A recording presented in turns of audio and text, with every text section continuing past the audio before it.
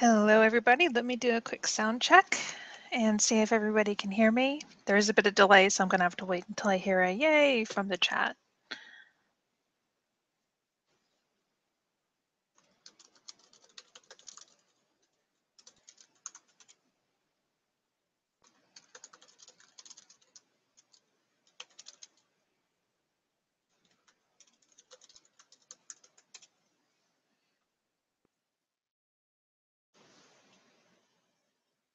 Oh, well, if you can hear me typing, then you can probably hear me speaking. Yay, they hear me. Okay, so hello everybody. This is the, oh, let me change my screen sign.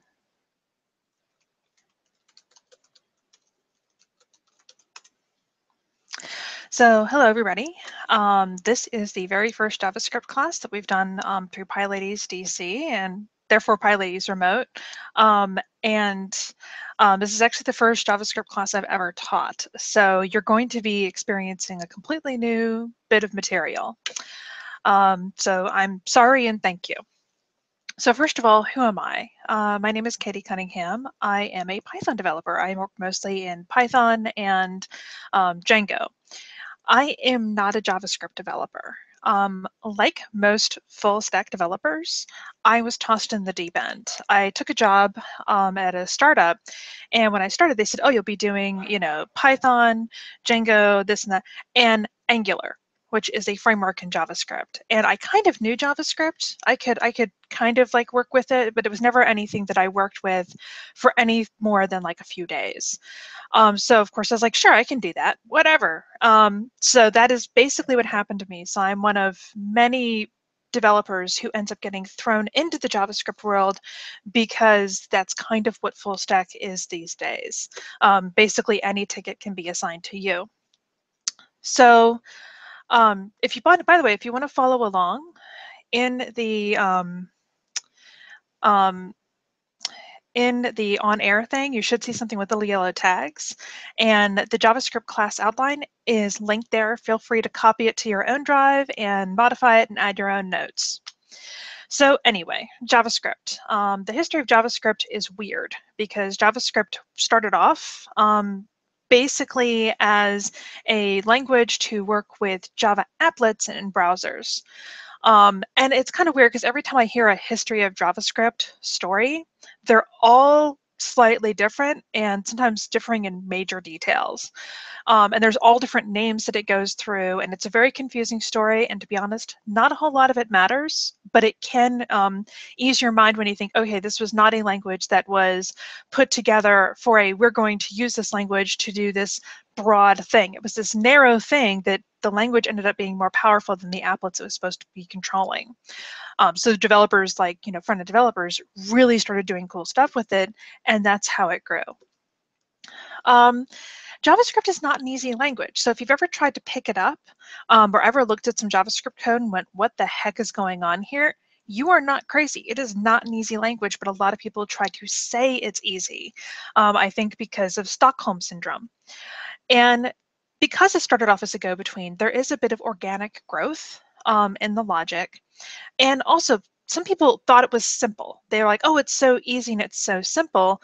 So they didn't really try to make it simple, or they ignored some of the parts that weren't as simple. And they're like, oh, well, that's just a thing. You just have to learn about that. But you'll discover a few of those as we go along.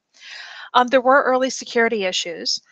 Most of those, not as big a deal right now. A lot of them have been clamped up, and at the end of the class we'll go over some of the things that you should do if you want to keep it secure. But the earliest, if people will come to you and say JavaScript isn't secure, it's like, oh, you're so 2001. There were also turf wars. That is one of the reasons why it's not an easy language to learn. There were Java developers who wanted to be more like Java, and there were Perl developers who wanted to be more like Perl. And thank God Python wasn't as big then, because we probably would have gotten into the mix and everything would have been insane. So that's another reason why it can sometimes seem a little uneven if you're coming from a language that was developed like to be a language on its own and not for this one specific task. It is still worth it to learn JavaScript, though. It pairs very well with what many of us do. It pairs like really well if you do web development. You know, it's really cool, and it's actually starting to bleed into other areas. So Node.js is starting to, you know, become really popular. What is really popular, but it's starting to leak into the Python world. So if you do Python, eventually you sometimes have to work with Node in some way, in some form or another. I always recommend that you learn JavaScript before you learn frameworks. There are many frameworks written in JavaScript, and we'll get into that a little bit later.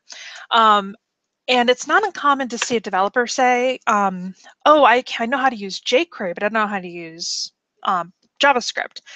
And you're hamstringing yourself, because it's kind of like the people that come up and say, well, I can do Django, but I can't do Python.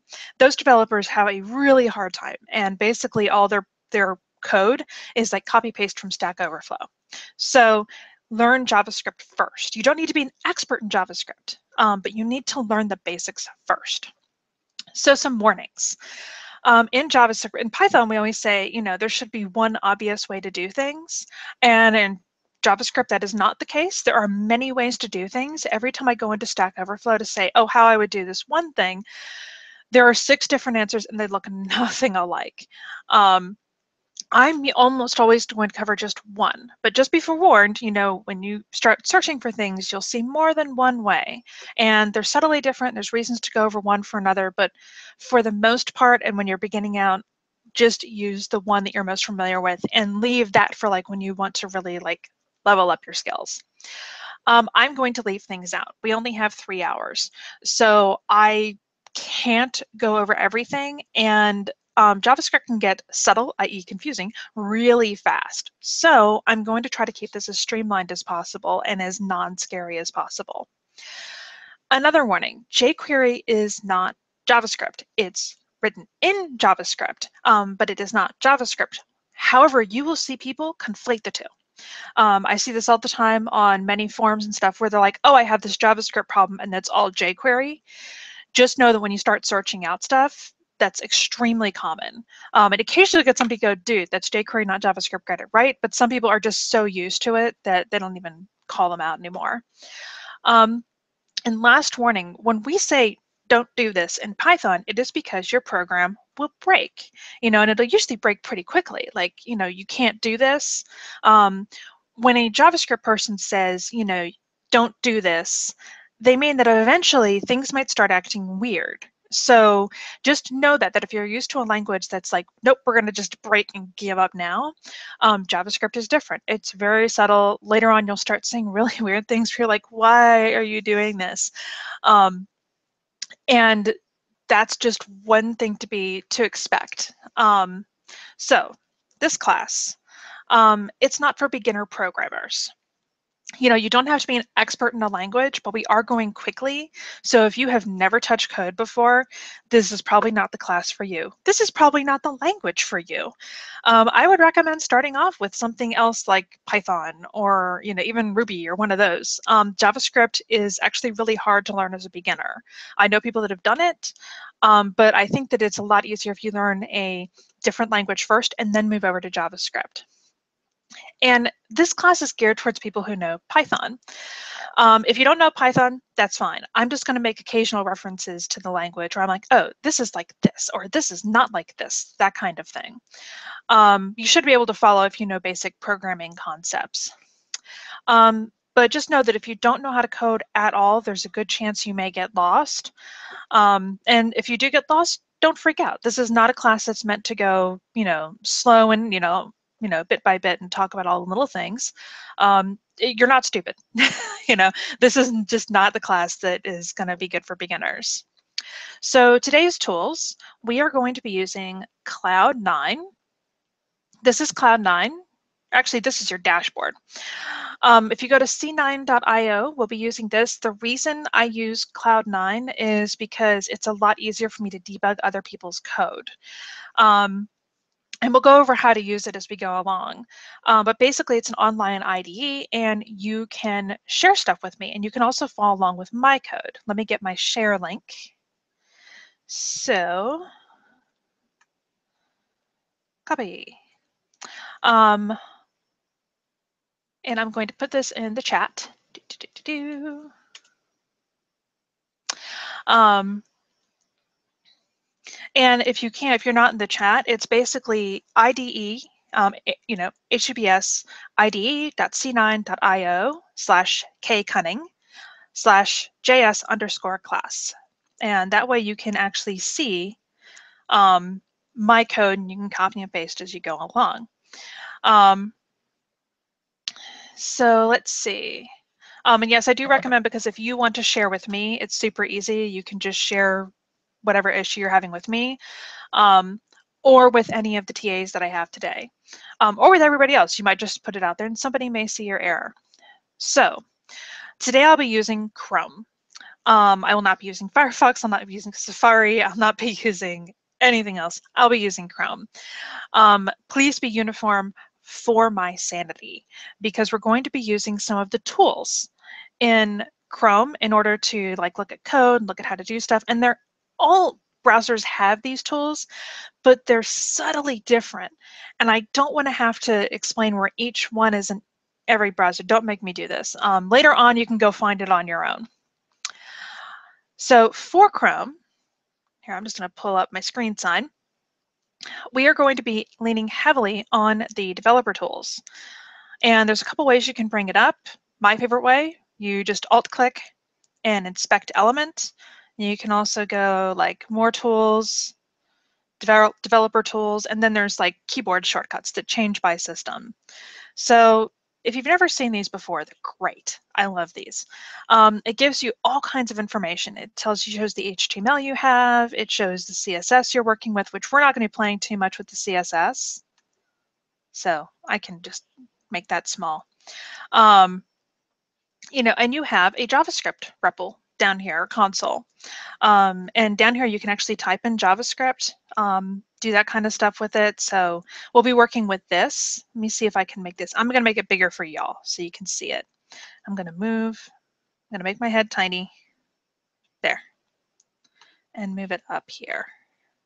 There.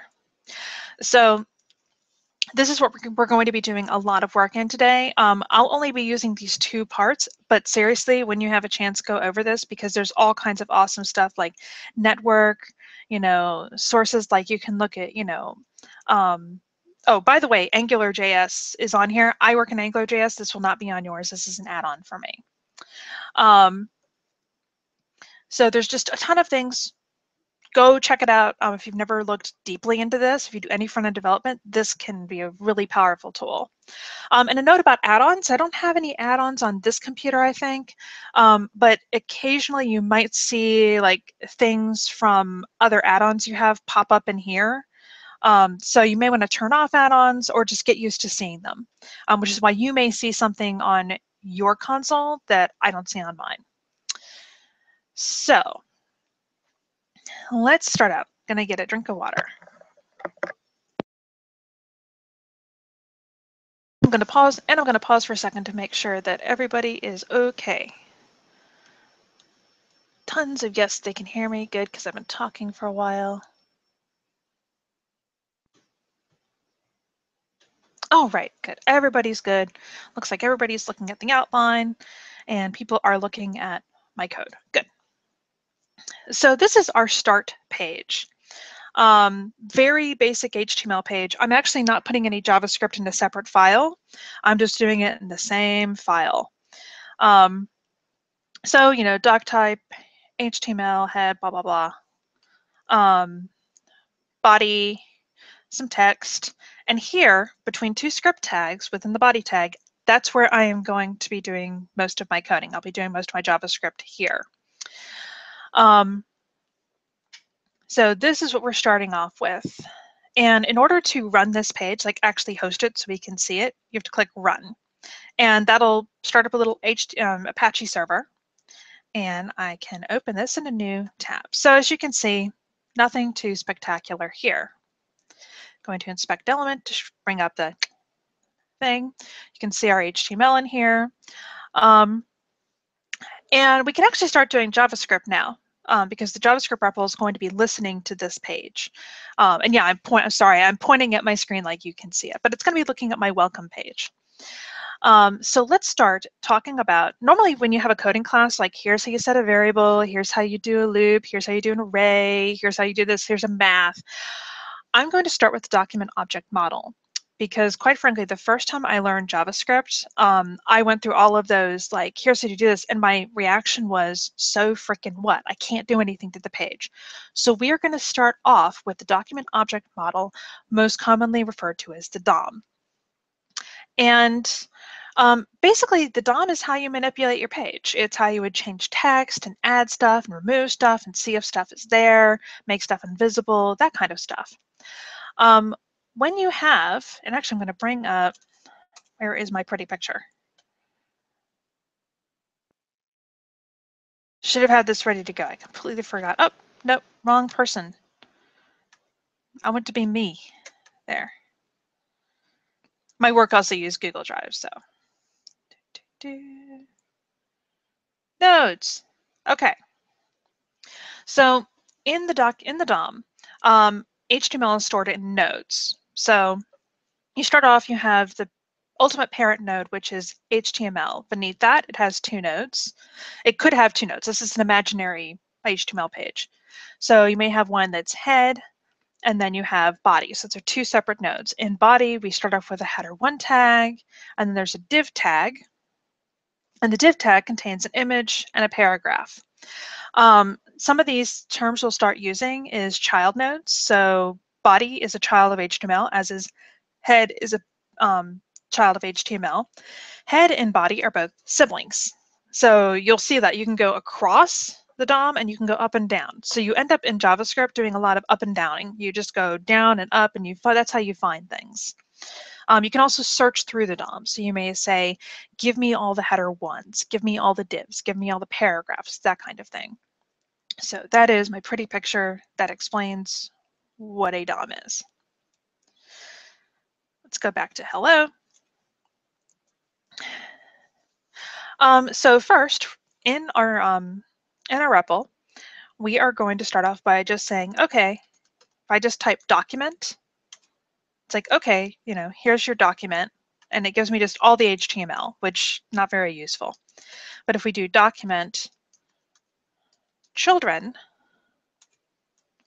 it will return the children, and the child of document is HTML. That's like the whole HTML shebang.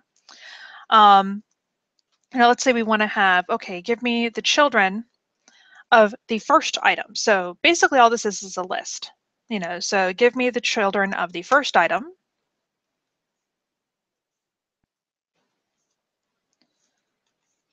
Did that work? No, it didn't. My notes are wrong. So don't worry about it. But so basically document children is how you get the children of those things. So let's grab something, because it's nice to have children, but we want to actually grab something. The first thing I'm going to do is I'm going to bring up, so I can just remember, ID title. So var is how you're going to be setting a variable. You don't have to do this. It's a good habit to get into. We'll get into that later. So var h1 equals document dot get element by ID. And I'm going to change my thing. As you can see, it was late when I wrote this. Get element by ID. And I want the ID to be title. And if we say, what's H1? No, not history. What's H1? Okay, it's the H1. Now, some things about this that I just wrote out. And I'm going to check to make sure nobody's going, oh my God, I can't even see that. Oh, yeah, let me put the video over here. Come here, video.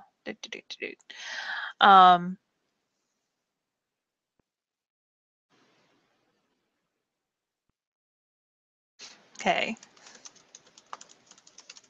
We'll be editing the code soon. So let's talk about this thing right here. Var h1 document get element by ID title. So have you ever heard people talk about, you know, IDs have to be unique and classes don't have to be unique?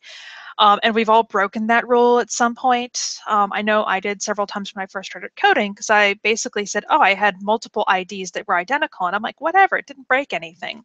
This is what breaks. JavaScript breaks, doesn't like it, doesn't know what to do. This is why it has to be unique. So, because it's get element by ID, not get elements. So what this does is it goes through and it finds an item that, you know, has the ID of title, and it stores that node into H1. So here we have, okay, H1, ID, title, welcome. Bring up my notes again. And we can actually get some information. So if we say H1 text content, and a lot of these will pop up like automatically, so you can just tab them. H1 text content, okay, the content is welcome. You know, it says this is what the content is. But you can also do H1 text content, set it to something new. I'm going to set it to hi there, and it changed to hi there. So text content is both a getter and a setter. You can say what's in it, and you can say, okay, set it to this now. And just belaboring the obvious, this does not change the actual HTML, it just changes the HTML that's stored in your browser. I get that question occasionally. So let's make some code. Hannah? Shush. You may not be joyous. So we are going to make the most uninteractive JavaScript script ever. So we're going to say document dot get element by ID, and that ID is title, and we're going to set it to hello PyLadies. What is wrong? What don't you like it? Oh. So var h1 equals this h1.text not hi. I'm going to screw this up so much because all y'all are watching.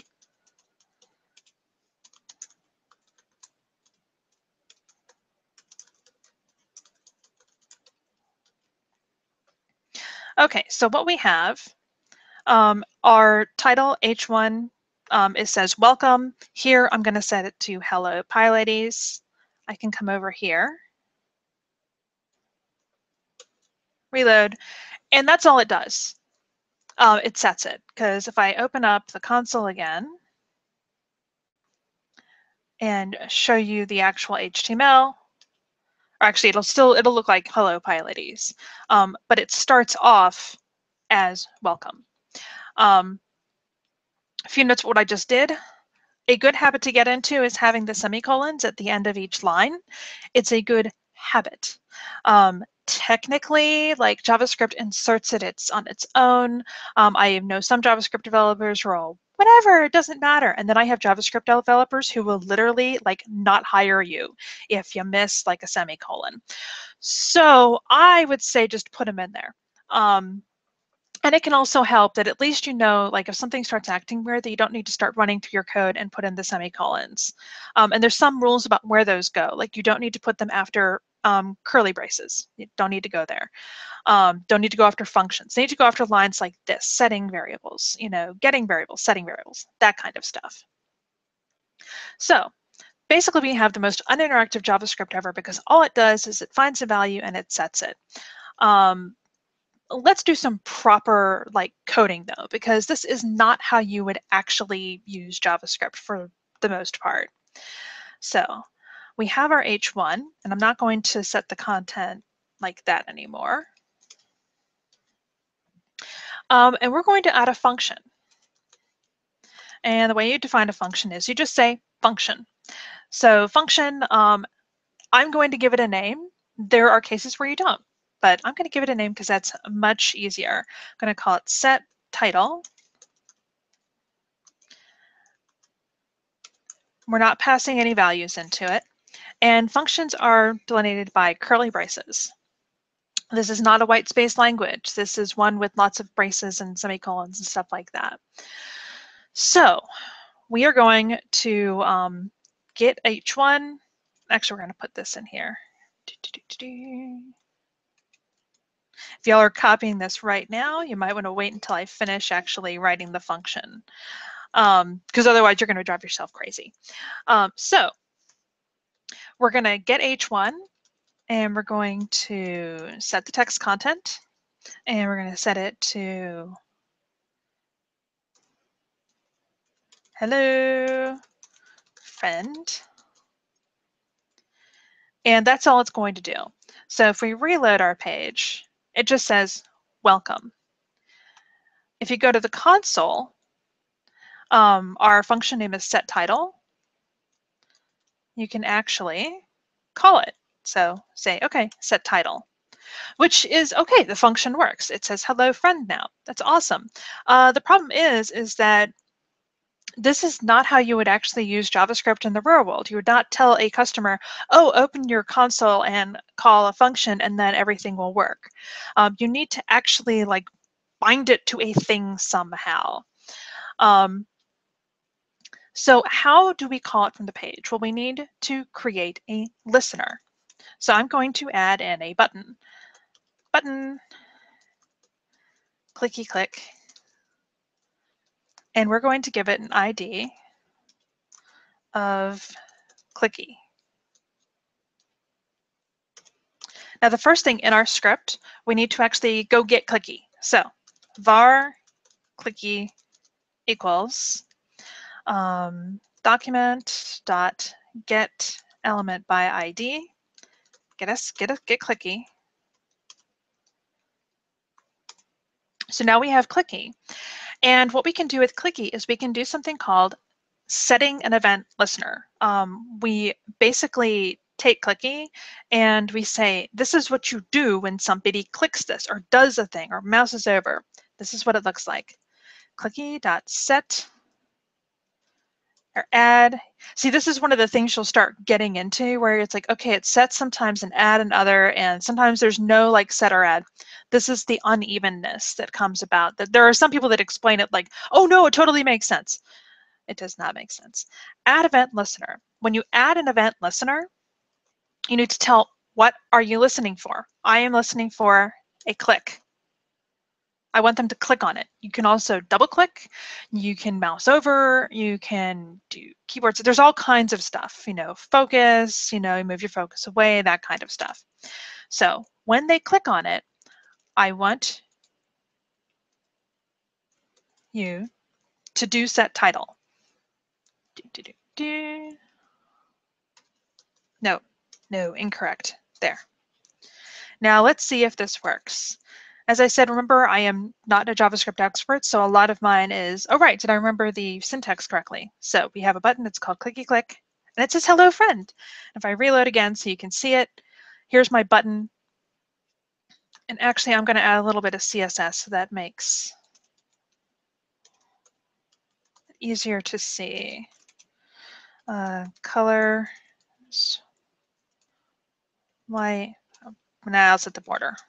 Border, 3 pixels, blue, solid. Let's see if that works. You can see I'm also not a CSS expert. Okay, cool, that works. So if I do clicky click, it says hello friend, and there, it's actually a little bit of interactive JavaScript. So just remember, it's always like a 3-step process. You get the thing that you want to actually add, that you actually want to add an event listener to. You set the event listener and you create the function that will actually do the stuff you want to have happen. Oh,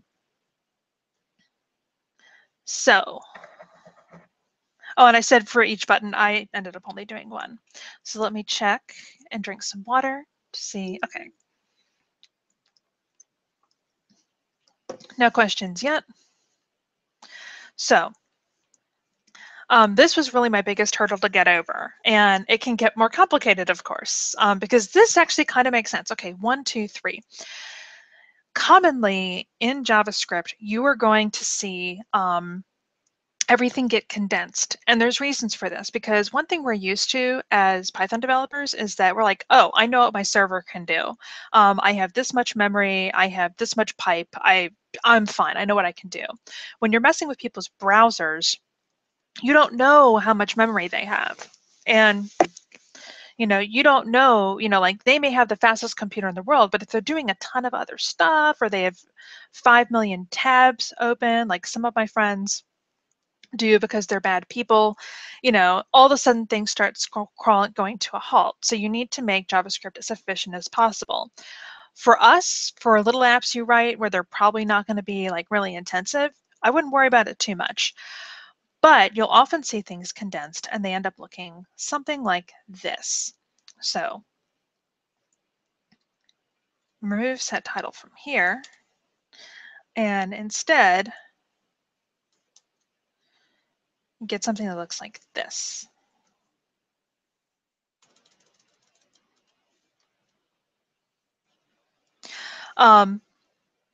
So we get clicky. We get clicky and then, and I remove this, we wouldn't need it anymore. And they just go ahead and say, yeah, I'm going to add an event listener and I'm just going to create the function here. It's an anonymous function because it doesn't have a name. These are basically created and thrown away the second they're like called. They just, and it's more efficient for a browser. If you find this really hard to look at when you're just starting out, don't worry about it. Eventually this will become second nature. If you want to create separate functions, that's fine. There are people that argue that it's much easier to, like when you have them separate, that it's easier to test and it's easier to work with. We'll get into like the JavaScript community later and, the argumentative that, there are lots of different opinions. So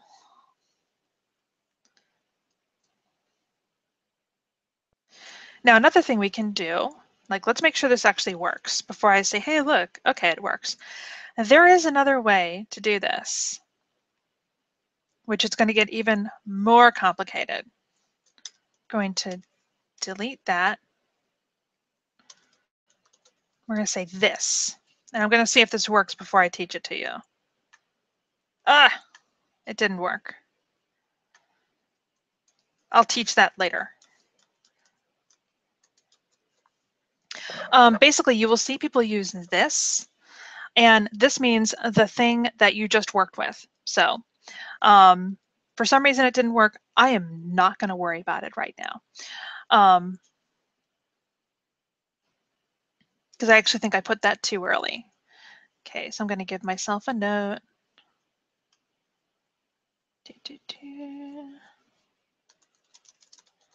There. So now that we're going along, we've done all this stuff. Let's talk data types, because now we know how to mess around with an HTML page. We can talk about data types for a little bit. And after I talk about a few of these, after I talk about arrays and objects, I'm going to take a quick break so people can go grab more coffee or whatever they need to do. And so I can drink more water. So arrays, when you talk about JavaScript lists, you talk about arrays. And making an array is really easy. So var my list equals 1, 2, 3, 4. There.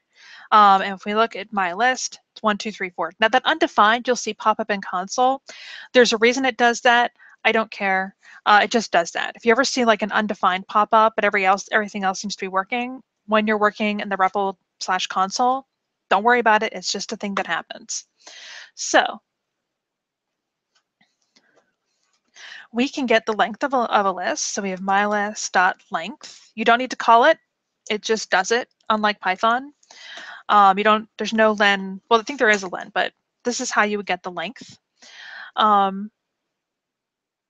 If you do mylist.push, we're going to put a 6 on there. Okay, now we have a 6. You'll notice that it returns values sometimes. That's usually, I think, the length. It'll return like random things at times. As I said, and don't worry about it unless it's starting to break things. We can also pop. Pop will remove from the end. So if I say what's in my list, we just remove the last value. Pop also returns the last value. And you can, mylist.sort. You do have to call this, which was already sorted. So I'll show you reverse.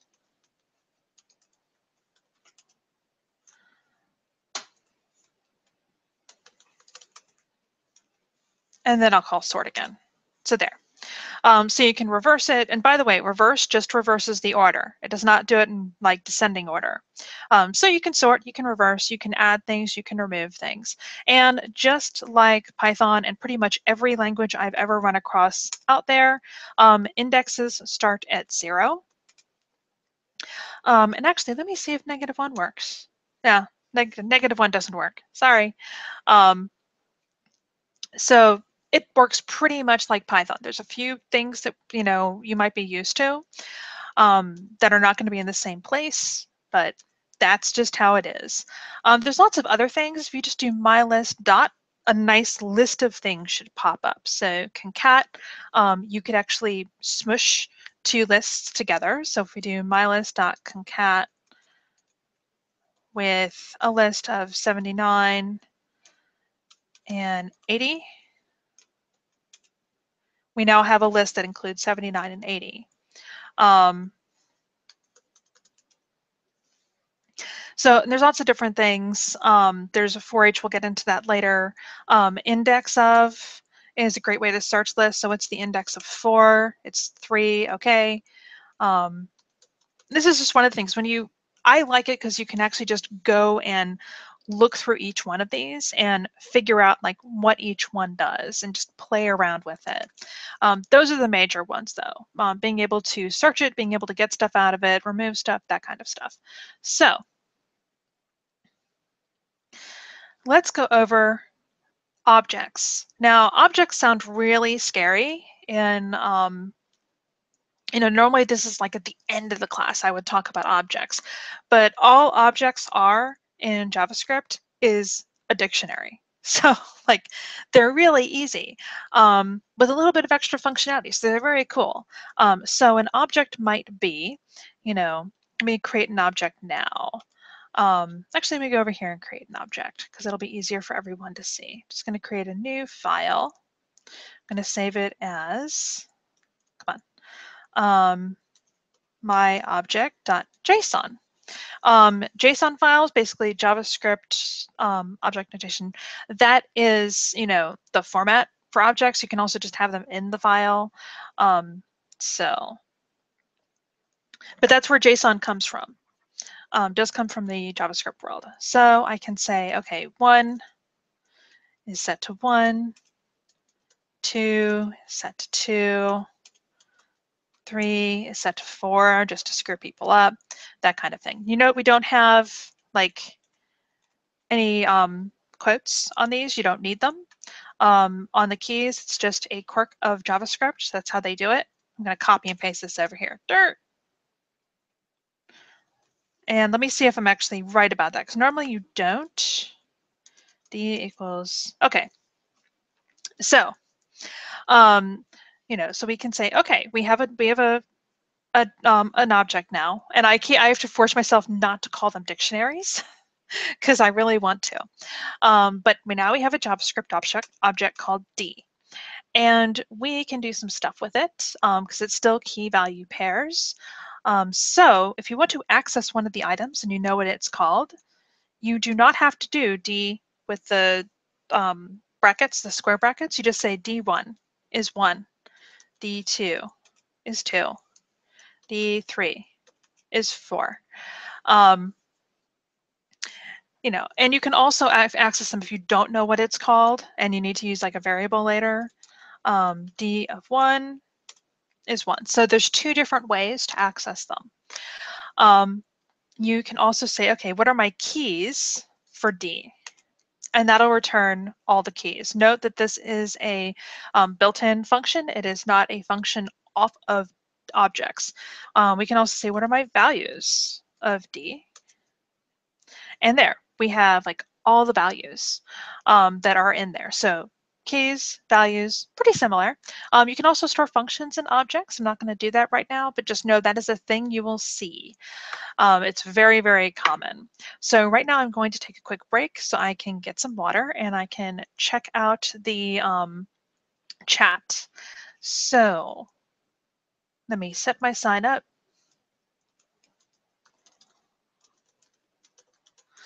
And it is 10:20, so we'll say 10:30 EST. And I'm going to close this so y'all can see it. All right, see you in a bit.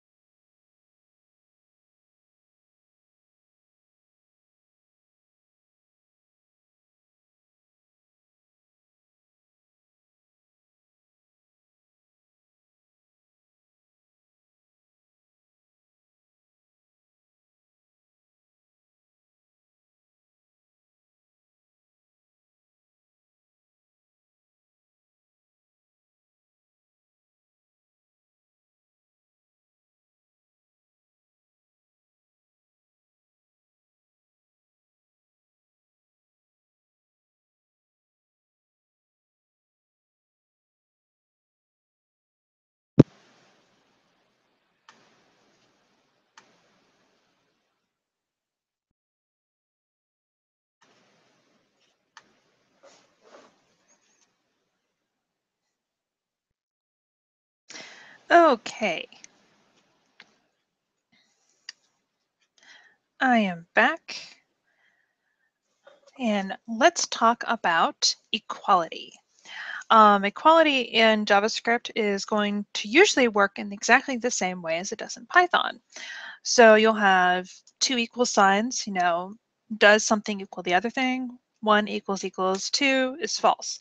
Note that this is lowercase f, and it'll also be lowercase t. So expect this to completely screw you up if you're moving between, like I normally do, I'm moving between my Django backend and my Angular front end. All this gets like messed up. And I'm very glad that I get the syntax highlighting because it clues me in. It's like, no, stupid, you are in Python now, or you are in JavaScript now. So just know that it's lowercase f false, lowercase t true. So two equal signs, do two things equal each other? Bang equals, that is does not equal, greater than, less than, greater than, equal to, that kind of stuff, all the same as in Python. However, something you're going to see and is this: 1 equals 5. Now, what do the 3 equals mean? Because this drove me crazy when I first started JavaScript. It was basically when you do just the 2 equals, JavaScript will do type conversion. So if we have 5 equals 5 in quotes, so now it's a string, it returns true. This will screw you up so bad. Like, so many times this messed me up. What happens when you have the 3 equals? No, 3 equals, it does not do type conversion. So 2 equals is, are they close enough? And 3 equals is, no, are they exactly equal? So that's something to be aware of. And you'll see this occasionally, and sometimes if something's acting wonky, I'll just go ahead and add that extra equals. Now, the way you would do this is that if you're doing does not equal, you add an extra equal in there. So that's how you just add an extra equal if you need it. But that's why you will sometimes see the 3, most of the time you'll see the 3 equal signs. That's what you're actually looking for. So that's your first bit of JavaScript weirdness. So now that we understand equality, and yes, I kind of breezed through that. I'm going to clear my console. And I'm actually going to make it bigger. Get up there. Get up there. There. Let's talk about loops. So the first thing I'm going to do is I'm going to create a list, and my list is going to have colors in it. So colors equals red, green, blue. So I have colors. And I didn't put var there. I will sometimes do that. You'll catch me doing like things like that. And I'll explain var later, like why it's important. But yes, that's a bad habit of mine. Do as I say, not as I do. So we now have a loop. So let's say we make a for loop. So for, we have to put the thing that we're, foring in some parentheses. So for color in colors. And the way we define like the loop, sorry. We're just going to do console.log color. And I'm going to explain each bit of this. So let me explain each part of this. So for color and colors, you need to have those in parentheses. You don't need the semicolon. You define what you're actually going to be doing for the block, for the for loop, within curly braces. Console.log is basically our print. So that basically takes something and it prints it out to the console, which is great for debugging. There are better ways to debug, but when you're just starting out, console.log is your friend. Now let's talk about what it actually did. It printed out 0, 1, and 2. So it printed out the index for each one. I cannot count how many times I have screwed this up. Like, I forget that it's not going to iterate through the items, it's just going to give me each index. So, and I'm going to check something really fast to see if this is a thing we can do. Yes. Sometimes you will want to put var in there. Actually, many times you'll want to put var in there. So here I have for var color in colors. Var makes a local variable. It basically obeys scope.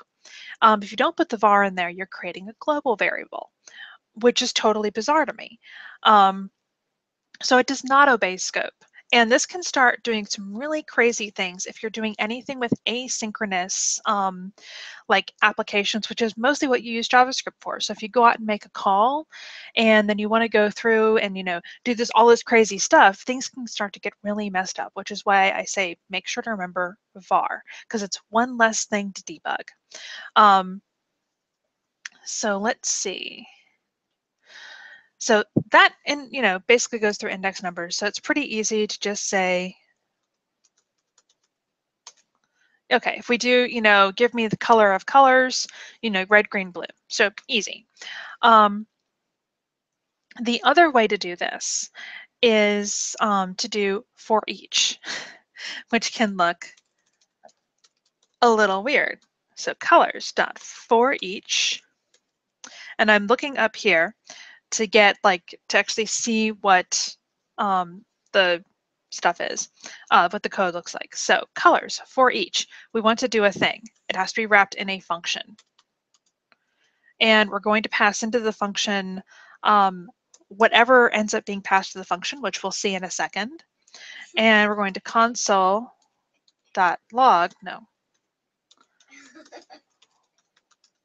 whatever that thing was.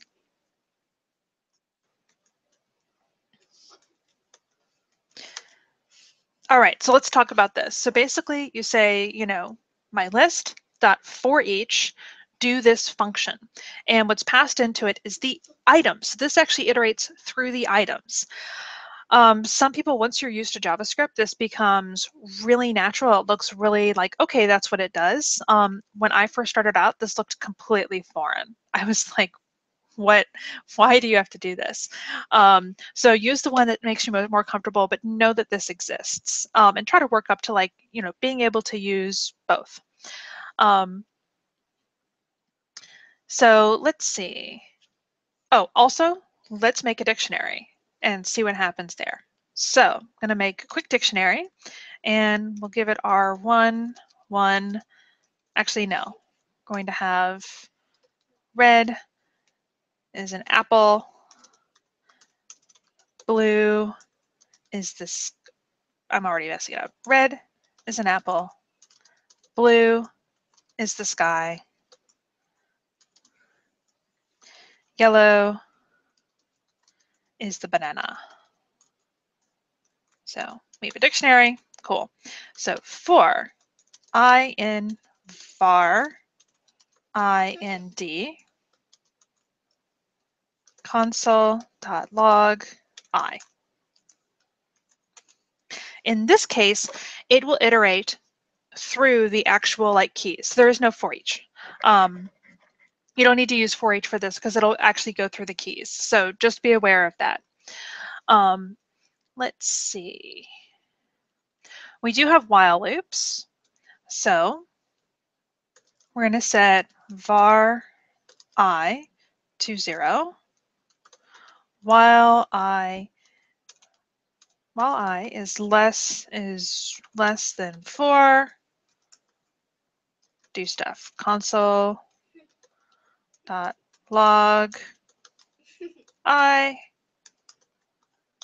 Oh, and by the way, in the console, I often just put everything on one line because hitting enter, I get into a bad habit of just hitting enter and then it spews errors at me. And we're going to do I++.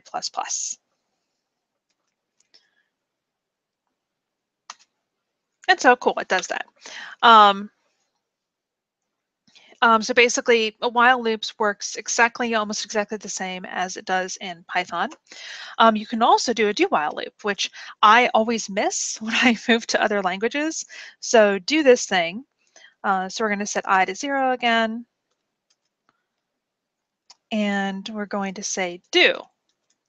And we're going to say console.log I++.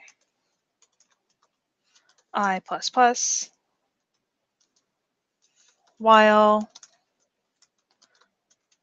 I is greater than, I is less, yeah, I is greater than 4. We'll just make it run once. So it does actually run once, because you can see it starts off at 0. So this last conditional statement, this Boolean statement here, is false, but it will run at least once. It'll start. I always miss these. Other languages have these. Python does not. I've always kind of missed it because sometimes you just want something to run once, you know, at least once. So, and by the way, there's also break and continue. If you're used to those in Python, they exist. They work exactly the same. So continue will just move to the next iteration of the loop. Break will break the loop. So if you have like a really complex conditional set, you know, there's lots of things that could break the loop. You just go ahead and you can put in those breaks. And you can also use continue.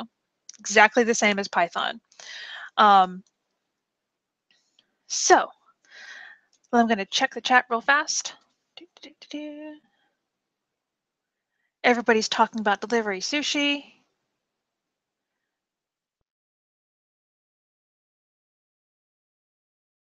Okay, cool. No big issues.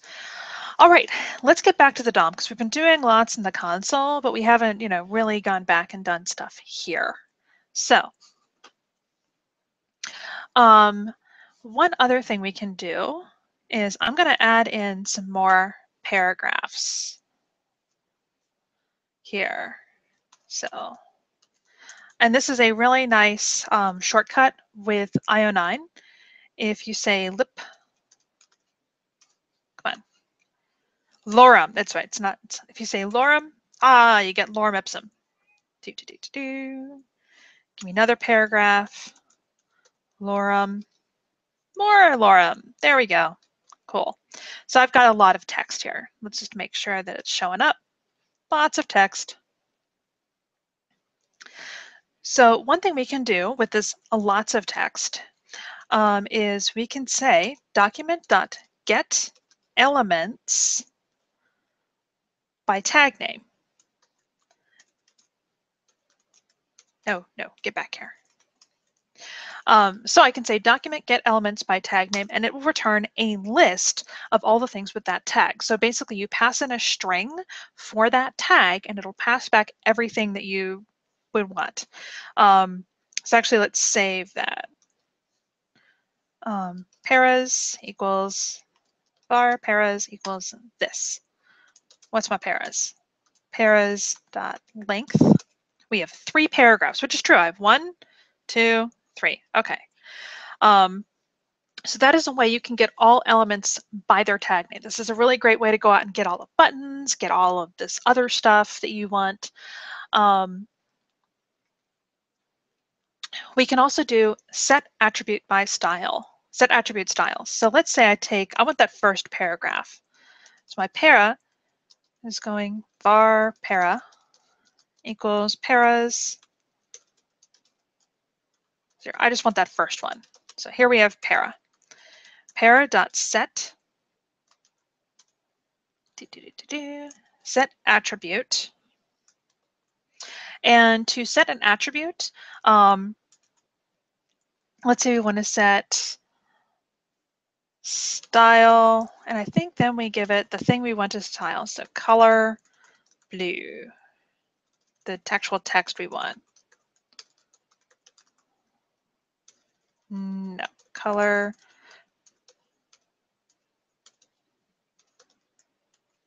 Let's see if this works. Yeah, okay, it turned blue. Actually, that's hard for you to see. I'm going to set it to red. There, now you can see it.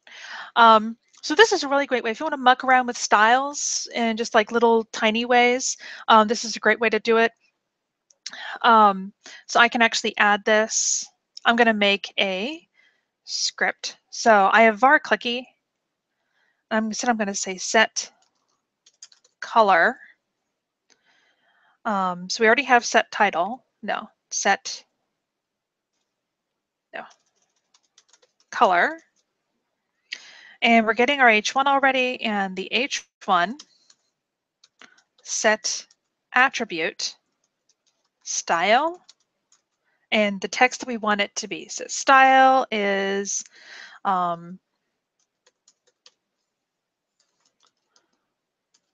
color is red. Here, now if I clicky clicky, now our title's in red. So this is a nice way you can just muck around with styles. Another thing, one thing, a warning about this is that it will actually overwrite the style each time. So if you say, like, let's say I have it, set it to italics, and then later on something else wants to set the color to red, it will actually like overwrite things. So you want to be careful about making sure, like, are there any styles that, do I want to overwrite them? Do I want to get them? If you're doing something hugely complex, there's probably a better way to do it by setting classes on things, but that is, so I think that we can actually add a class. We're going to add a class called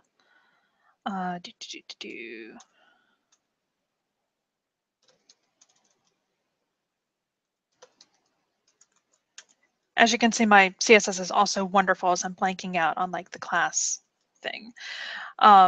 So the class red, and we're just going to set the color to red.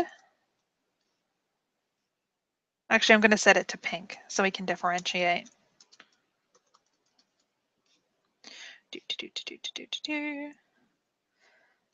Class.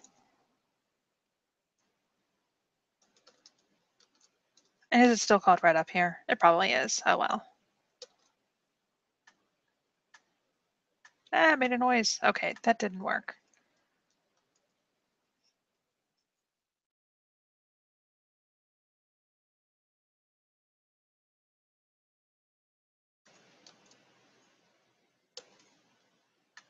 There it goes. Okay, now it's pink. I forgot the dot.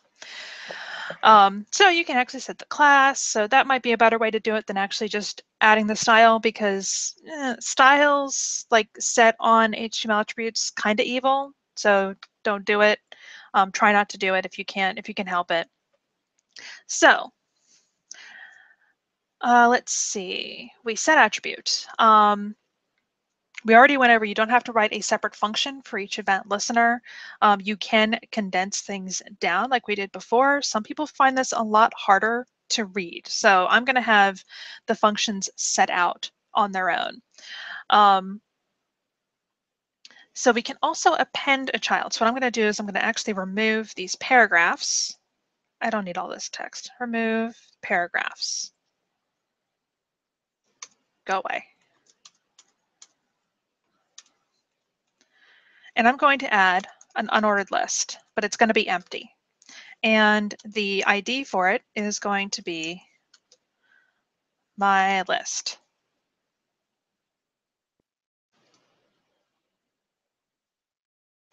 So we have an unordered list. If we hit reload, okay, you can't actually see it because there's nothing in it at the moment. Actually, I'm going to add it beneath the button.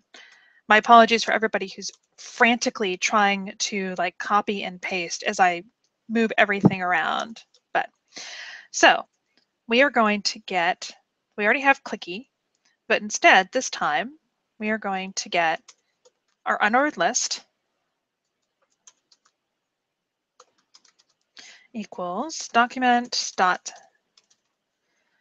get element by ID my list.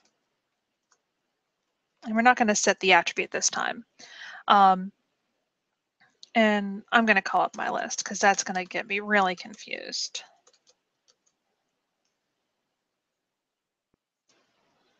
Changing this to add item.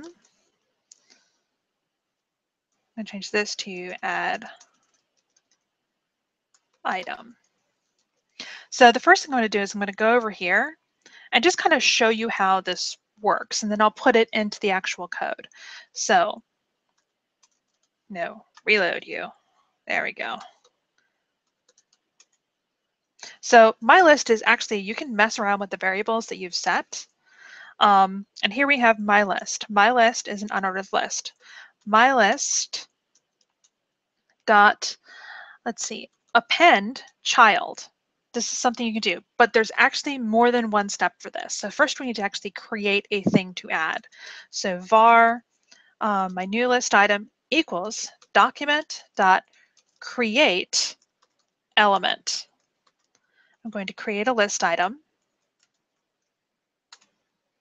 And I'm going to set the text for this. Item. Oh, I keep forgetting you don't call it. All right. Now we can take our list, my list, dot append child, and the item we just created. Because if you see, there's no actual item. Like it doesn't live anywhere. The HTML knows it's kind of hanging out there. You know, JavaScript has it ready to go, but we haven't told it where to put it yet. We have to put it somewhere. We have to append it to something. And ta-da, there's an item. So you can use this to add items. So let's do that. So every time we call add item, we want to create a list item with document.create element.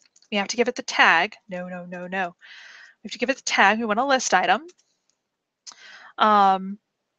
List item dot set text content equals item.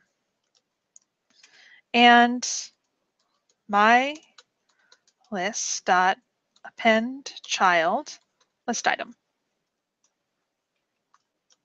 And add in all the things. Let's see if this works. So right now we have an empty unordered list, but if we click, we can keep adding items forever.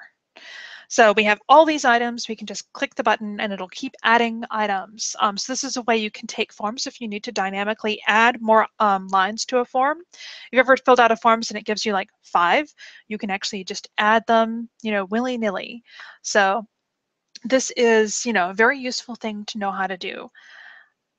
This is also great if you're making like a list app of some kind.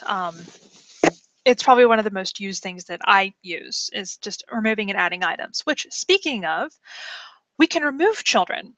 So we're going to make a second button.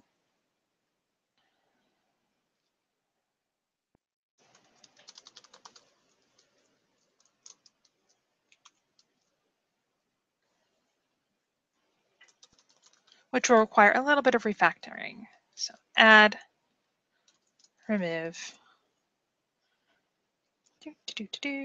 and I need to make a second one. Add item, add, var remove, document.getElement by ID, remove, do.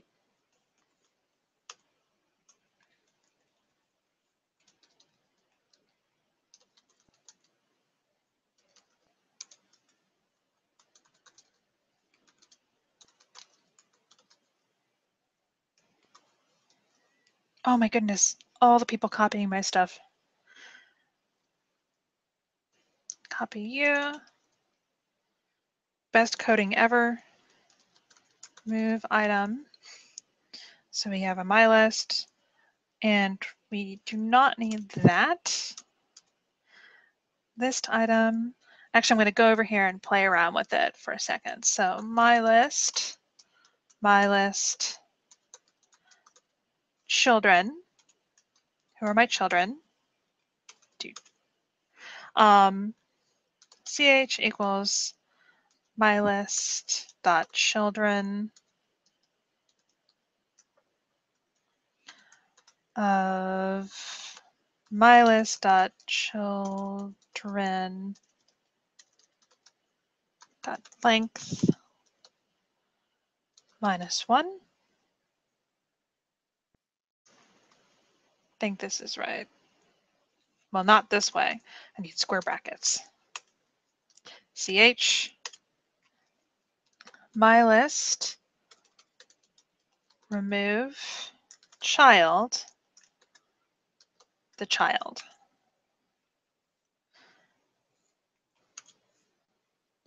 So, okay, that's the thing I need. So basically what you have to do is you actually have to say which exact one. Now I know this looks like we just have a bunch of list items that are just rolled out there. They are not the same. They each have their unique nodeness. They have their unique ID. Well, they don't have an ID that we would know about. We can't see it. We can kind of see it. There's a way to do it. But basically there is, each one is unique. So what I'm going to do, we get the list, we get the child equals mylist.children, and we just want the last one, so we get mylist.children.length -1.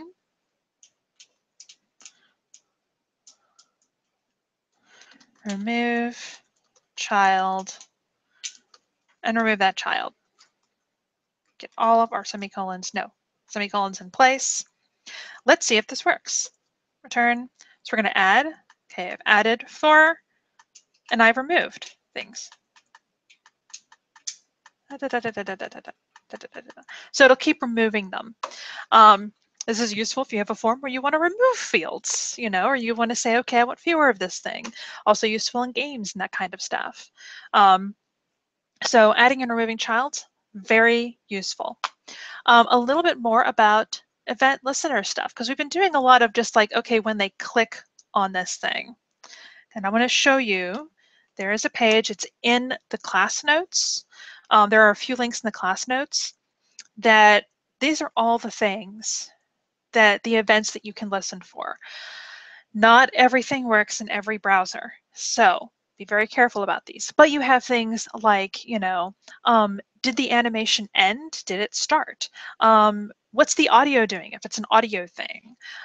Double clicking, that kind of stuff. If you really want people to like hate you and make them double click on things, or if you're making an app for like that elderly relative who's like, no, we double click on everything. That's something you can do. You can also do stuff with key press and on load. I actually have an example with on load. So I'm going to stop running this process. I'm going to open up a new file. It's called on load, and it's open now. I have this huge picture that I found, and the reason I did it is because I wanted to actually take a time. It needs to take time to load. So let me run this. So we actually have Apache running. Now it doesn't look like it did anything. Oh, I'm gonna need to move my head.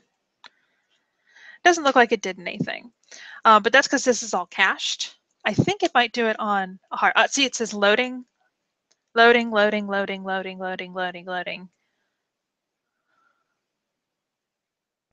Dun, dun, dun, dun, dun, dun, dun, dun, dun. Loaded. Let's talk about the code. So here we have an image with the ID of mountains. It's a very big picture. I found like a huge picture. And we have a paragraph with the ID of loading with the text loading. The script. First we get the image, mountains. Then we get the loading paragraph. We add an event listener to the loading paragraph. When the page is loaded, then we say loaded. Everything has been loaded. I didn't really need the image. You can actually add the event listeners to like the image itself, or you can do it to the page. But basically, when the page is loaded, then, or no, I'm sorry. Let me start over because my cursor, I couldn't see what I was doing. So we have the image and we have the text. So we listen on the image for when it is actually loaded. And when it is loaded, we call the function loaded, which changes the text content to loaded. Which I will run it one more time so you can see it doing it. Which I did a hard refresh to get it to work. Which if you're not familiar is, I think, Shift-Command-R on Chrome. Useful thing to know if you do any front-end web development, hard refresh is your friend. That or private mode. So that's how that works. That's extremely useful. If you want to say, not let somebody click on a complex form until everything's loaded. I have this problem currently that I have a page that requires many, many calls to go out. And depending on how fast servers are being that day, it may take a couple seconds, and I don't want them clicking on the form until it's fully loaded. So we have a nice little loading gray screen where it kind of puts the invisible pane of glass um, in front of your browser and says, no, you can see kind of what's going on, but you can't touch anything. And then when everything's loaded, pop, it loads. So I say, remove the screen, let them do stuff now. So very useful. I'm going to stop you. And let's see. And I'm going to take a second to look. Okay. Color is not equal color. Yeah. Sorry. I'm American. We don't have the U. I like the U. I wish we had used the U. That was on load. This is key press. Key press is the next thing. Yeah, there's a few things that I kind of wrote up things in advance because I didn't want to have to remember everything. So let's run this first. Bring up the window. And this isn't going to look really amazing until I start typing things out. I'm not even going to try to basically, as I type, it's capturing the text. What this is doing, I have a paragraph ID of text. It has nothing in it. The first thing we do is we get that element, txt. Then we add an event listener. And here's one where you see I smooshed everything together, which is really common. You will see this all the time. I added an event listener called key down.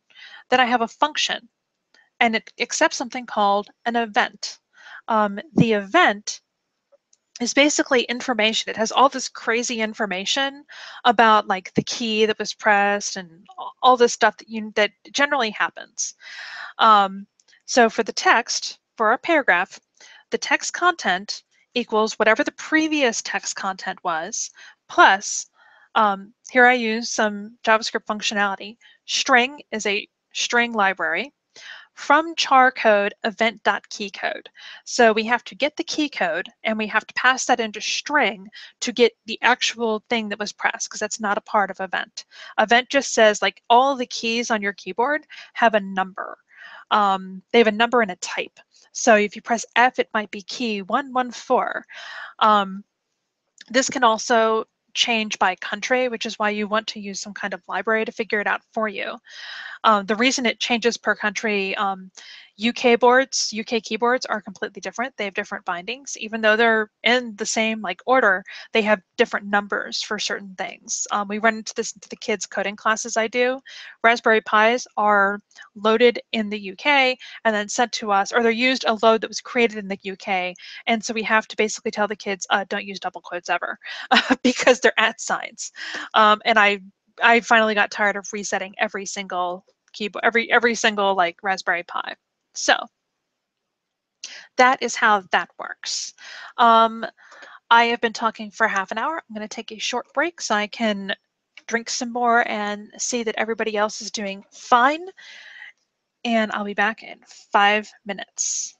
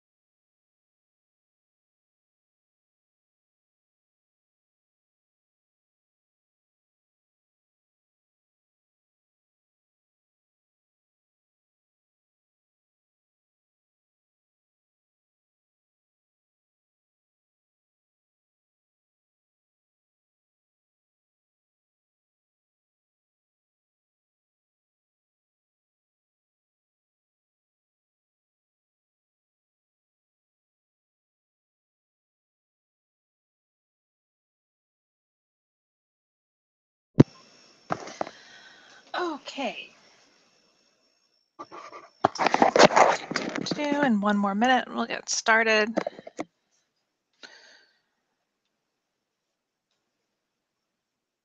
There we go. Okay, so we're back. And I'm going to get back to my original. We can get off of key press, go back to this one, run U. So hello will work again. All right. So let's go over some other functionality in JavaScript. There's lots of libraries like Python. For many of them, you don't actually have to import them. They're already just kind of there. And that's just one of the features of JavaScript, that we don't have to import libraries. They just kind of sit there waiting for us to use them. So the first one is math, capital M math. If you ever see something that's like capital letter blah, and then they start doing stuff, that's generally a library of some kind. So capital M math, we can use it to get a random number. And this will just give us a number between 0 and 1, not inclusive. So you'll never get 0, never get 1. You will get some kind of float in between the two.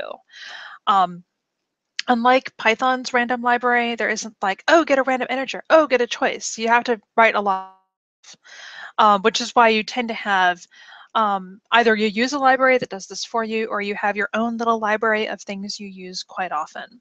So that's math.random. Math.floor, no, math.floor. So let's give it 0.5.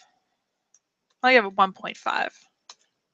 Returns 1. So it just lops off. It rounds, but it always goes down. So even if it's like 1.9, you'll get 1. To do proper rounding, it is math.round. If we give it 1.5, we get 2. If we give it 1.4, we get 1. So just remember your elementary school, like, rounding rules, you know, when it goes down and when it goes up.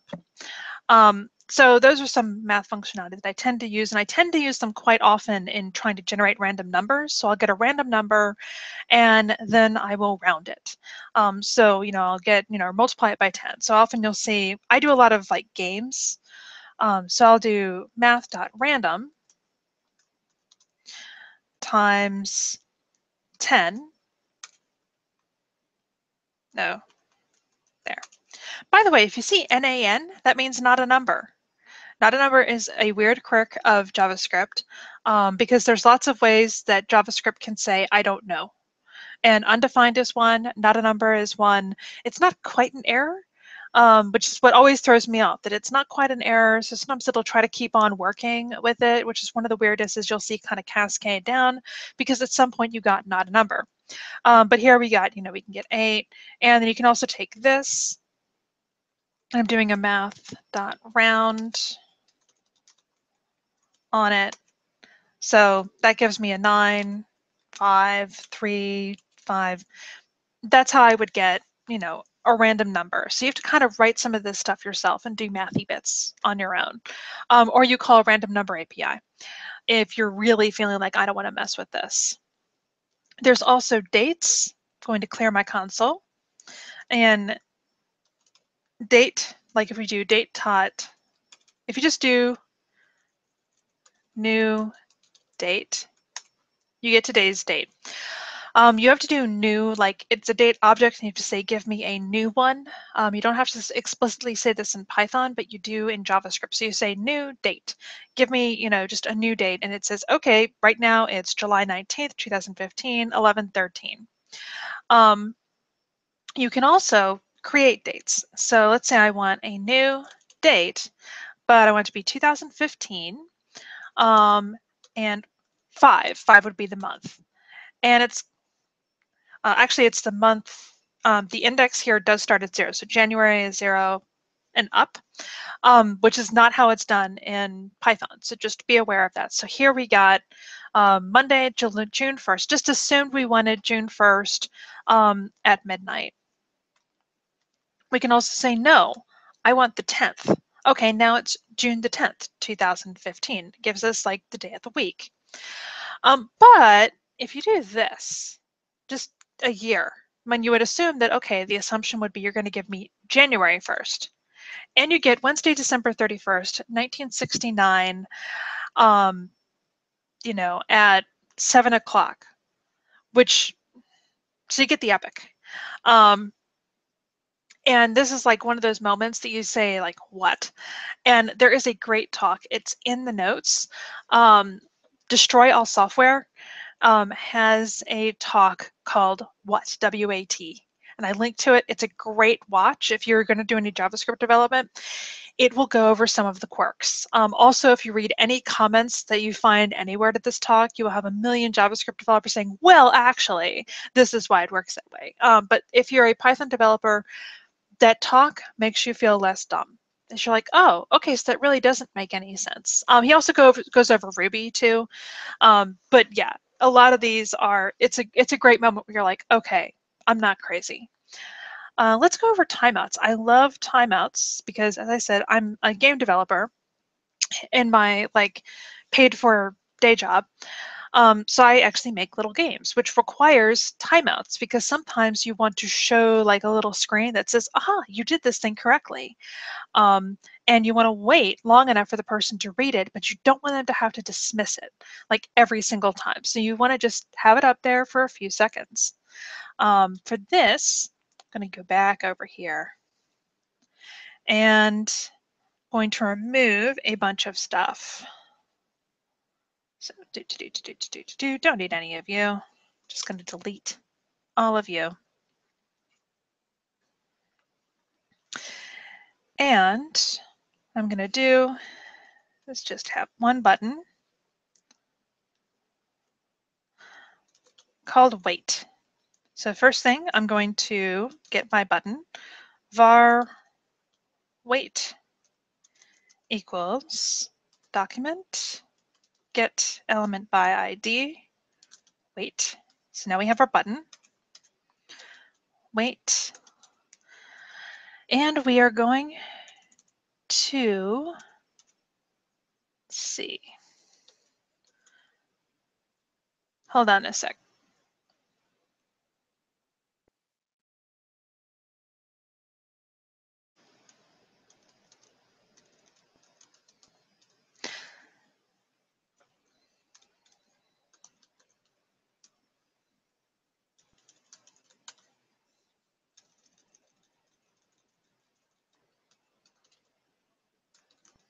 Okay, I got it. So we're going to wait.add event listener on going to call waiting. No, just waiting.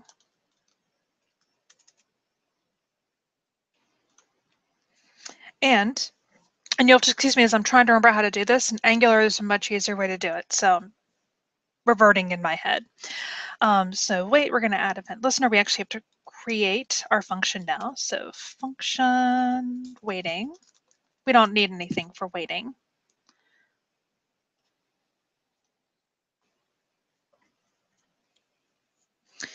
And the first thing we're going to do is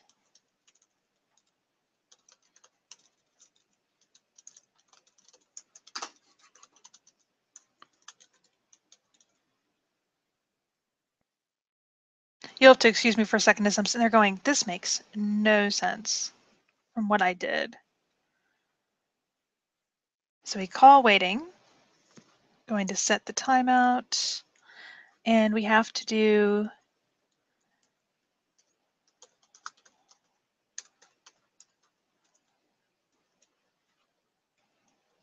yeah, we're going to see if this works, or I might pull up some docs to cheat. So set timeout, and we're going to set wait.text content equals done. Wait.set text content equals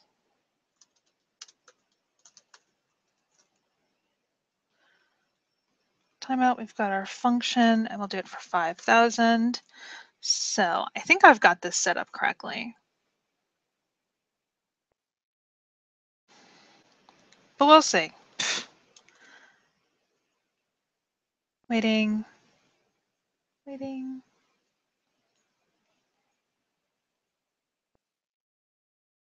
Oh, it worked. Haha, yay, I know how to JavaScript. So I'm actually going to change this from 5,000 to 1,000. Reload.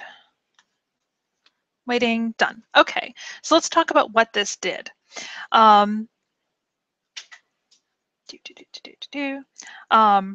So we have a button. We've called it wait, and I'm going to change this to click me.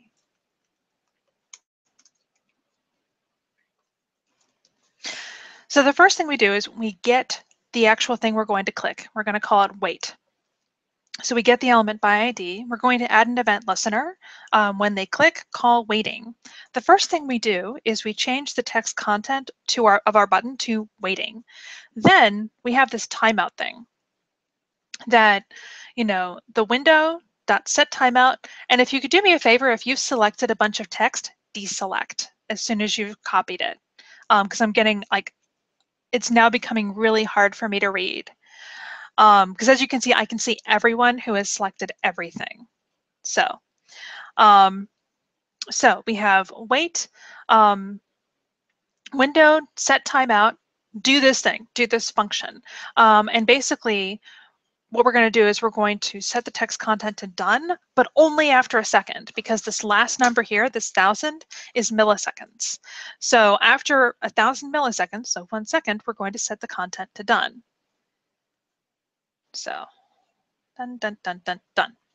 And we can just keep doing that. Waiting, done. And I'm going to say this in chat.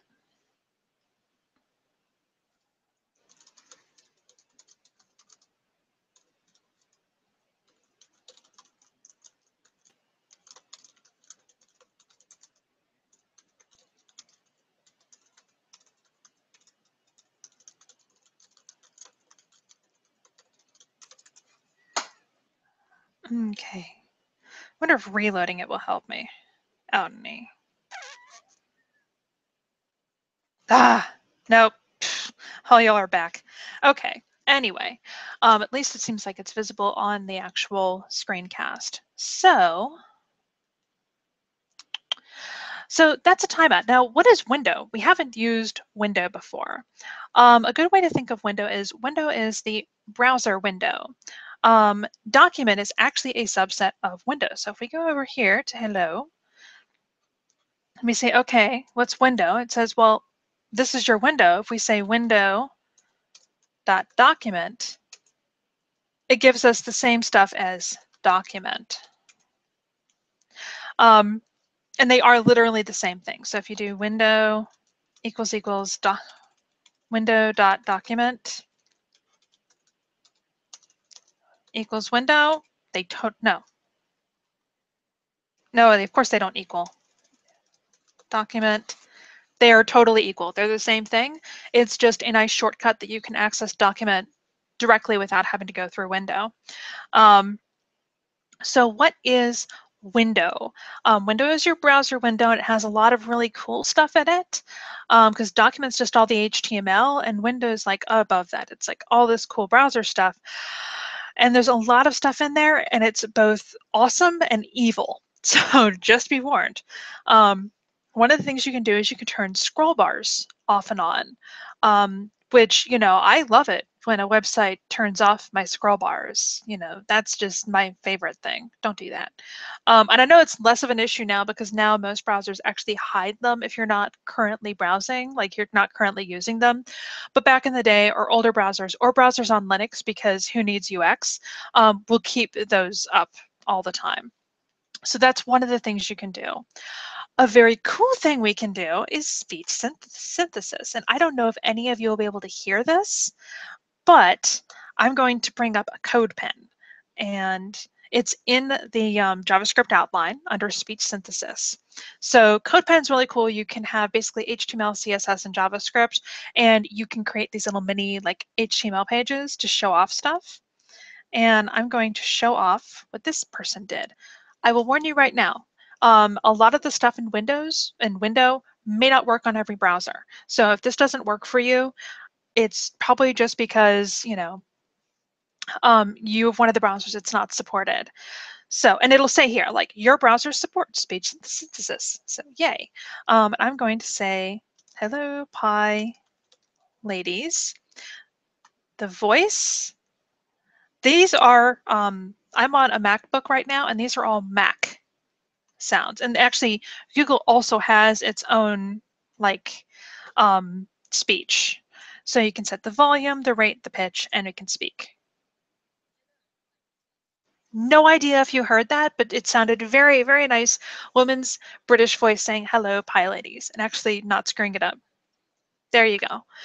So go ahead and bring up CodePen, and I'm going to talk about the code. So if you want to play with it, I'm going to get to the actual, like, there's lots of stuff up here.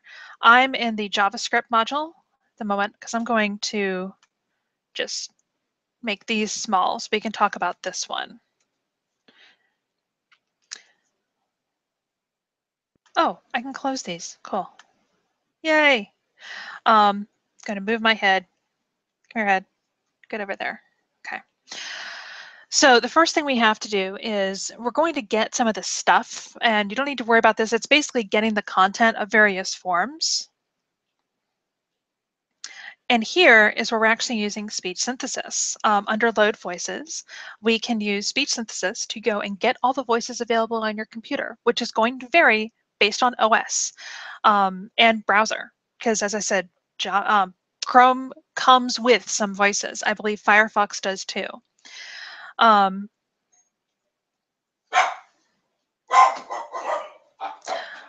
on a sec. My dog has to go kill like our delivery man.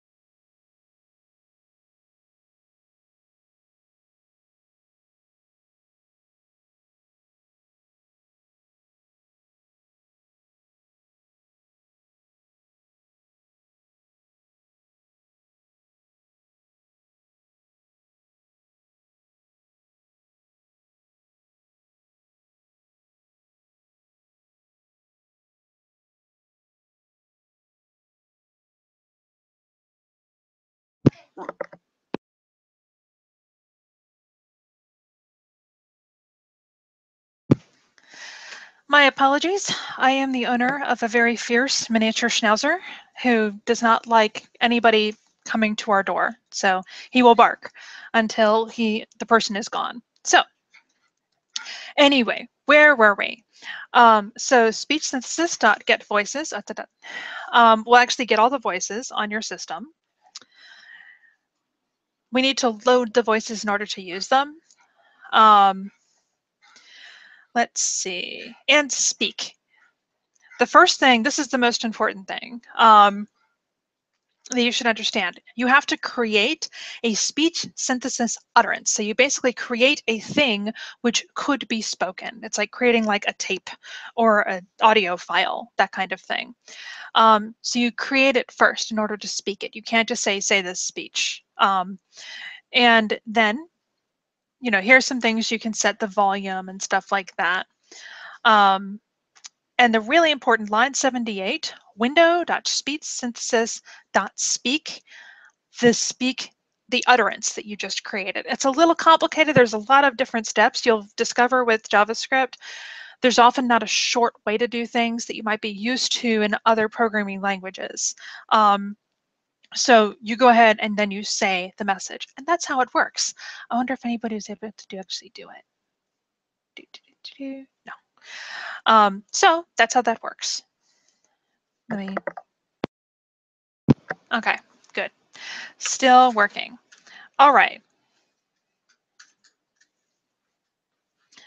So speed synthesis is very cool, may not work in every browser. You can also do alert if you want people to hate you, because we all love alerts. So let me do one over here. Window.alert. Hello. See, it pops up one of these great things that we all love. You can also do window.confirm. Hello again.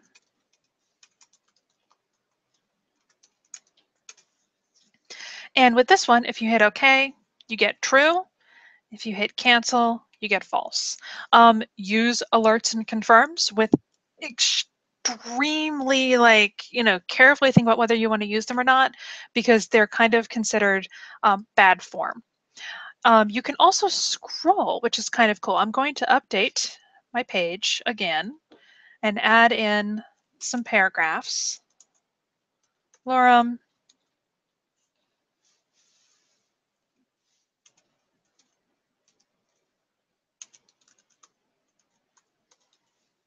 because I want my page to be nice and long. Let's make sure my page is long. Okay, cool. Window.scroll. Let me see, I think 10. No. I didn't put in notes on how to use it.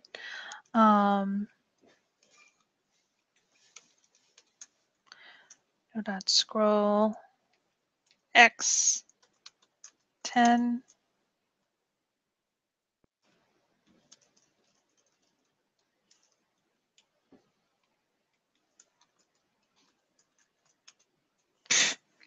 Now I finally have to look something up. Window.scroll. What is the other thing I need to send in? X coordinate, Y coordinate. Oh, okay. Dir.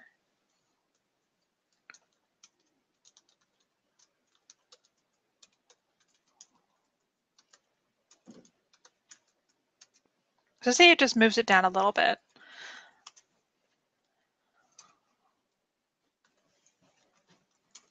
And you can scroll X or Y. So it's one of those things that can be kind of nice if you have, if you do game stuff, sometimes you need to move the screen. There are reasons you might use this. You can even do like auto scroll on certain things. It just depends. It's a nice thing to know exists. Now for everything that you can find, there is a link in the outline that has pretty much everything you can possibly do, with the warning that not everything will work in every browser. So be very aware of like these little exclamation points, which, the API has not been standardized, which means every browser is doing it their own way. If you have the little trash can, it is an obsolete API and it's no longer guaranteed to work. This does not mean it will not work, because there are many browsers that just kind of keep these around forever. I know there's every once in a while I'll run across something where it's like, yeah, you shouldn't be allowed to use this anymore, but you totally can on every browser, because it's JavaScript. It's just how it works, because each browser does not want to be the one that is suddenly incompatible with web apps that people have been using for 5 years. And developers aren't always great about checking these to make sure they're going away, because some web developers come from a different world where they wouldn't have to worry about that as much. We are very aware when things go away because we come from the back end. People from the front end come from all different walks of life, from being developers that were trained in like other languages to people who started off being front-end developers and slowly got into this thing called JavaScript. So just be aware of anywhere where it says obsolete since or trash can or anything like that. And read-only are some things you just can't change. But as you can see, there is a lot in Window. And as I said, there's a lot of evil stuff in it. So, be careful when you start using it. Also, you don't always need to specify window. Let's go back to hello. So if I say scroll to 0 200, it'll work. I personally like to put that window on there if I'm going to do some pure JavaScript, because I don't like to assume that the person who comes after me is a JavaScript expert and knows like what exactly I'm doing. And it's a whole lot easier to Google window.scroll than it is to Google scroll. So that is window. And we're at 11:35. We're actually probably going to get out of here as usual early because I'm a fast talker. And I'm going to check the chat really quickly to make sure that everybody's still cool. Scroll by, no idea. Let's look at what scroll by does. Window.scroll by.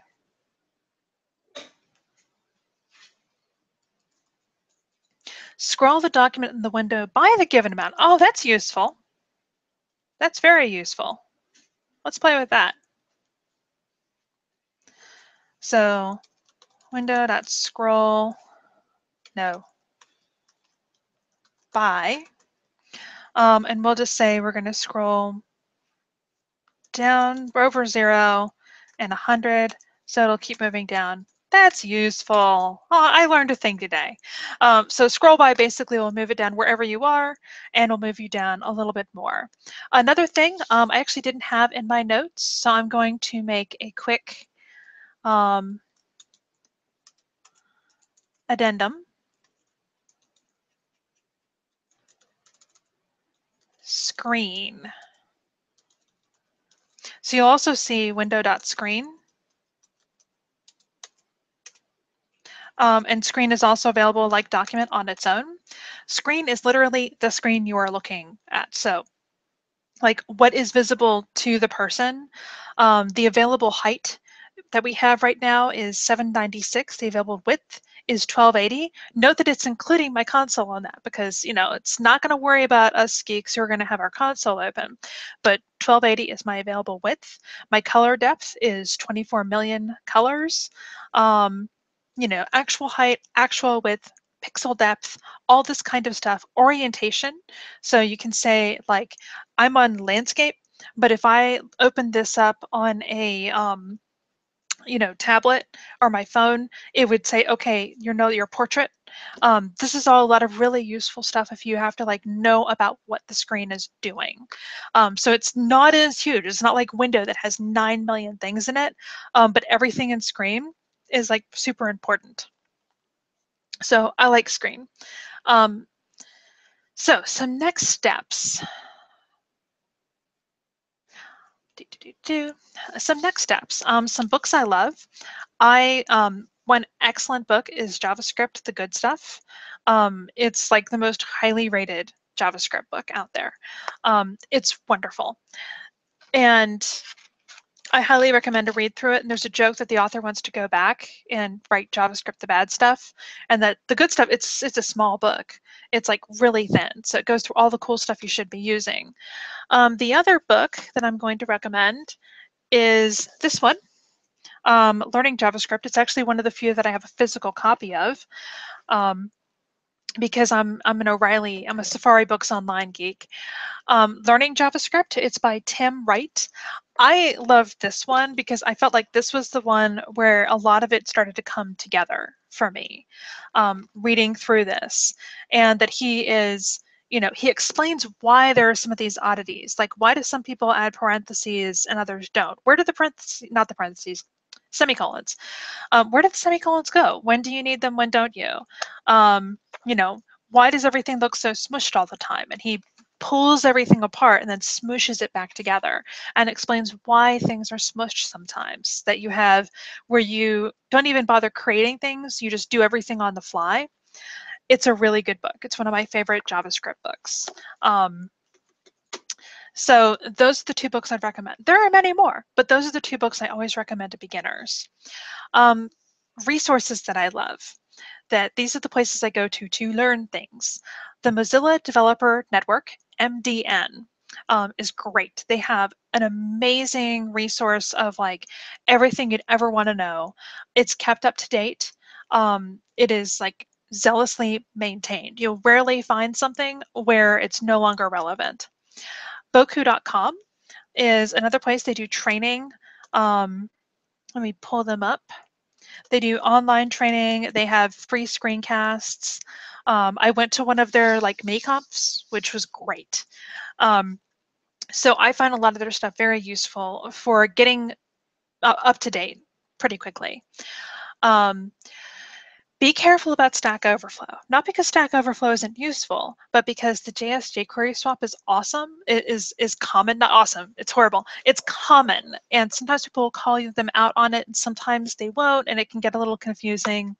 So just be careful when you use Stack Overflow. HTML5 Rocks is another one I love. Is another one of the just places I love to go to and find information. They do tutorials and all kinds of cool stuff. Stay off of W3 schools. Just stay off of it. And here's why. It'll often show up in search results. So let's see.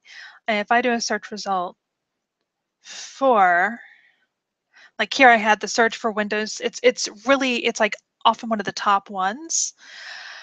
There's a problem. Some of the pages are correct. Some of them are absolutely not.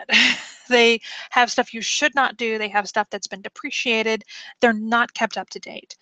Bless their hearts, but don't use them because they will confuse you. They'll put bad code in your head that you think is okay. Definitely use MDN. And it's in fact, when I search for things, if I really want the Mozilla one, I will often just append MDN to it, so that I know it pops to the top. Because every once in a while, W3C schools, they have the entire first page of results because it's just been around for a while. So that's one of the things that I do, my little hacks. Not really a hack, it's using search as it's supposed to be used. So about the JavaScript community, a bit of a warning, it's huge. Like, if you think the Python community is huge, the JavaScript community is monolithic. I mean, it's enormous. It always blows me away when I see how many people are in it. It moves much faster than us because it has to. We know what our servers do. We know that I'm going to have Python 2.7.1 on my server until I feel like upgrading it. That's just something that I know, and we don't usually have these major upgrades. When you are a JavaScript developer, you're developing for a ton of different browsers that are updating constantly. I recently had one of my add-ons break, one of my little JavaScript add-ons break, because Chrome updated and one of the updates blew out like something they were using, and it was probably something that was deprecated. It was like didn't work anymore, but they've kind of ignored it. So that's one of the reasons why it'll move much faster. One of the examples of this, I'm working in AngularJS, as I've said, and I think it was like created in 2009. That was like, I guess, their 1.0. It is called a very mature framework. The same year, I believe Flask was started, and Flask is not considered a mature framework. It's considered like a micro framework, and it's great, and people are beginning to really dabble in it and use it for larger things. But that's kind of like, if you look at the difference between how we view like how long ago sometime was, like 2009 for us is nothing. That's a new kid. 2009 for them, there are people already saying, well, Angular's aging. And I'm like, it just happened in 2009, Oh my goodness. If you thought Python people were opinionated, JavaScript people, because there's more than one way to do everything, are very opinionated, especially about their frameworks. The second you step into a framework, and I'm Angular, and I'm like, yeah, I use Angular. The first 5 things I will hear is, well, why aren't you using this framework? Why aren't you using like one of these other ones? And I'm like, dude, just let me use what I want to use. So because it moves faster, there's many more opinions. Just be prepared. If you decide you like a framework, you're probably going to get people asking, why aren't you using this? They're not being mean. It's just that there are a lot of things out there and people have very strong opinions about them. And the code base is huge. There are, with like, let's say Python, you've got Django. There's not too many things out there that do what Django does. Like, kind of, maybe if you do like Flask, you can piece it together. But for the most part, we have like, this does this thing. And that's just kind of what happens. And with JavaScript, there's like 5 different frameworks right now that do what I do. And the differences between them, I'm not an expert. I couldn't tell you. I've read lots of articles about it, and they come down to very nuanced differences. Whereas Python, it's kind of like, no, this is the thing, make your own nuance. So when should you move to a framework? Are you going to be dealing with browsers? Then yes, you should move to a framework because they will make working with browsers a whole lot easier. There's a lot of JavaScript that does not work in every browser, and they take care of it for you. So while I say learn JavaScript, moving to a framework sooner rather than later is a good thing. If you need robust async, you need to move to a framework. It'll make it a lot easier if you need to make a bunch of calls asynchronously. If you don't want to reinvent the wheel, move to a framework because otherwise you're going to spend a lot of time reinventing the wheel. And if you need order in your life, move to a framework because JavaScript doesn't really have a lot of self-imposed order, and frameworks often do. So that's why I like working in frameworks. Some frameworks, since now, play with JavaScript, get to know it a bit, and then start to check out some of the frameworks and libraries. jQuery is, of course, one of them, makes working with the DOM much easier, and does a lot of really cool stuff, a lot of shortcuts. You should probably get up to up to speed on it. AngularJS is just what I use.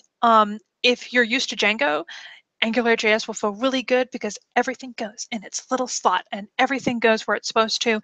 And there's lots of style guides, and it's like, it feels more natural than the wild, wild west that is just plain JavaScript. Grunt is a way you can automate certain tasks that you might find yourself doing over and over again. Gulp also might be the new favorite for that. I don't know, I keep hearing the two in the same breath. And as I said, moves quickly. But you're okay with Grunt for now. Stuff I haven't touched, but I've heard is pretty cool. Node.js is great for two-way connections. So for things like chat, streaming, Node is really cool. I also have a link to a blog post called Why the Hell Would I Use Node.js, which is that was the one that's like, oh, that's why. You'll also need to have it installed anyway for the package manager, NPM, which is actually a lot of them will use that package, but kind of like our pip. A little bit, not quite, but it's a little bit like it. React.js, some people prefer it over Angular. Backbone.js, another one that gets compared to Angular. Ember.js, another one that gets compared to Angular. Animate.css is great for animations. It's not JavaScript, but it pairs really well with it. And there's more. The code base for JavaScript is huge. There's tons of libraries out there. So when you do work in frameworks, just a couple of warnings. Look to see if there's a framework way to do something. That's usually the best way to do it. So use that. Don't just write your own JavaScript for something like a timeout. Google, like when I do Angular, it's like Angular timeout, and you will find out if there's an Angular way to do it. Keep an eye on their compatibility, though. Some of them are better about keeping up to date with browsers and versions than others. So keep an eye on that. If you know you have to support like an older version of IE, then make sure to double check that they actually support it. And be careful about mixing. So you probably don't want to mix the libraries together because it can get messy really quickly. So you kind of commit. Like in Angular, you don't want to use jQuery with it. It has its own version of jQuery in it. Use that. So be careful about mixing. And as usual, I would just Google using blah and blah together and see, all the cautionary tales that come up. And that is my class. And I hope I'm releasing everybody early. I didn't know how long this class would take because this is the first time running through this material, and I'm a fast talker. So I'm going to check the chat to see if there's any other questions. Oh, another good one is Eloquent JavaScript is a really good book. I recommend it usually after you've read some beginner books, but still very good. And apparently there's a great Chrome extension that hides W3C schools from your Google results, which is awesome. Yeah, I really don't like them at all. And that was linked to in the chat. So that is all I have today. If you have any questions, feel free to contact me through Twitter at KCunning or however, any other way you may have found me. And thank you all for attending. Have a great day.